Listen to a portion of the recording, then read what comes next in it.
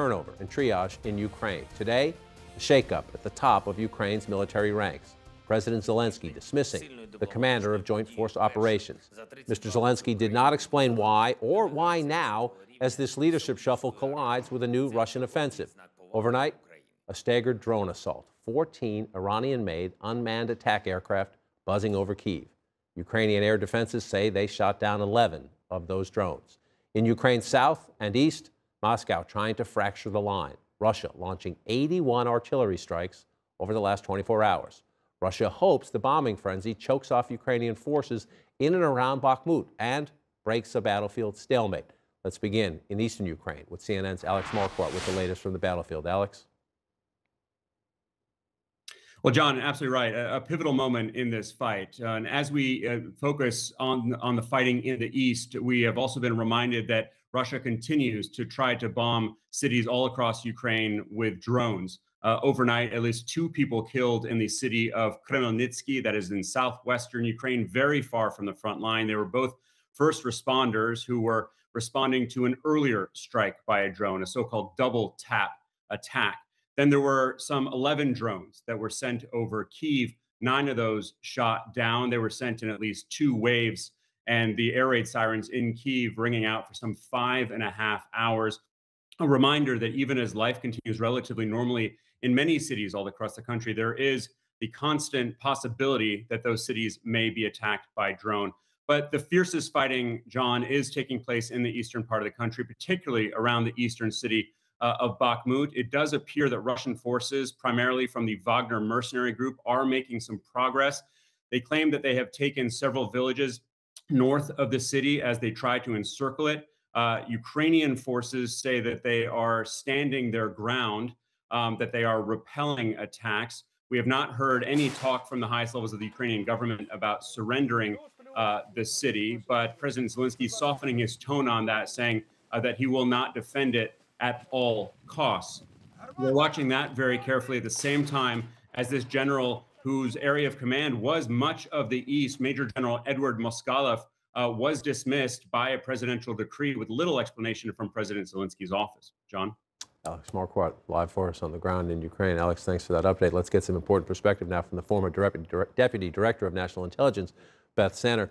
Beth, to the point of this shakeup, no explanation. You relieved from duty a top official in the military command. There has been a purge, an anti-corruption purge of late, but no explanation here. Does it come as a surprise? What does it tell you at a time when you know Russia is picking up the pace of its attacks?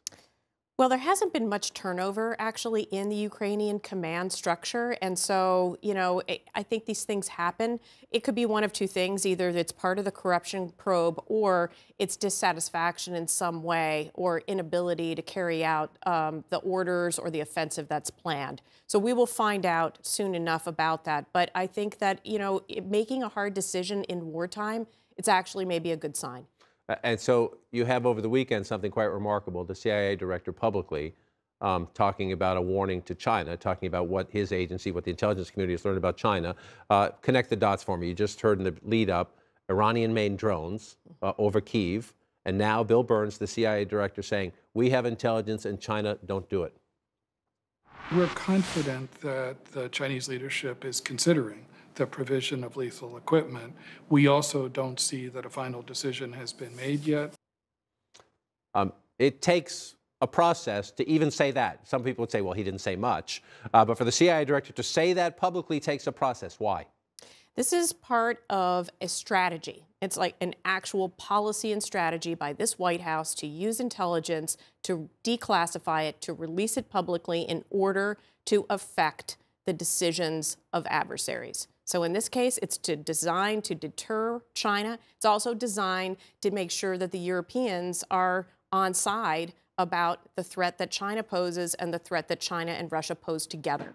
So I think it's going to be very effective. When Biden said this weekend, look, I don't really think that they're going to follow through with this, I agree with that, because now that it's out there and it's called, it makes it really hard for China to do this because they need the U.S. and Europe economically. We have talked from the beginning of the Ukraine conflict, not only about how does Putin process this and NATO's resolve and the U.S. resolve, but how does President Xi process this. Nick Burns, the ambassador to China, said at an event earlier today that he thinks Xi is surprised by the strength of the world's democracies.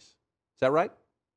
Yeah, I think so. I think so. And I think that this is the reason we've seen a shift in China's approach toward the rest of the world. Instead of the wolf warriors, these diplomats that go to European capitals or in European capitals and are really, really super tough, instead, we're seeing a charm offensive, trying to put things back together because they need that trade as China tries to recover from the COVID crisis. So the United States is publicly warning China there will be consequences. Don't do it. Do not send lethal weapons to Vladimir Putin. One of the Chinese responses, number one, they say we weren't planning that, which you could just take that with a grain of salt, I guess. But number two, they say, well, you're hypocrites. You're sending weapons into the battlefield. One of the big questions right now is will the West, will the United States, will others send fighter jets? President Biden was asked about this on Friday, and he says, not now.